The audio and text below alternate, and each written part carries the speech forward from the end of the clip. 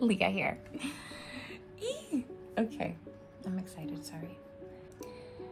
I'm a huge advocate, okay, of prayer, meditation, and different forms of connecting with universe, source, creator, God, whatever it is that you believe. We are sort of forced to look inside, look within, you know, and know that the answers are within.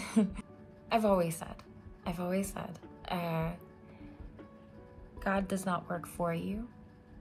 He works with you, right? So it's really important for you to put your part too, right? Even if it's small steps, even if it's something that you consider irrelevant, it's not.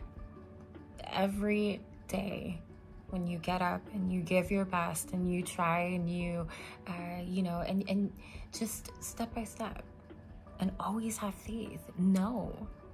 Just know that the answers will come.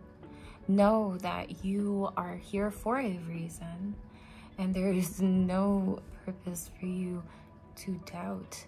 Trust the process. Trust the process, my boo. Please. We're not left alone. We're just, I refuse. Nope. I don't care. We're not left alone. I believe that we have a multitude of entities, or, you know, spirits or whatnot, with us, angels, guides, whatever you want to call them, loving beings, you know? So even though sometimes physically you may feel alone, you're not. The light is right there. It's almost there. Even though you may not see it right now, there's always light.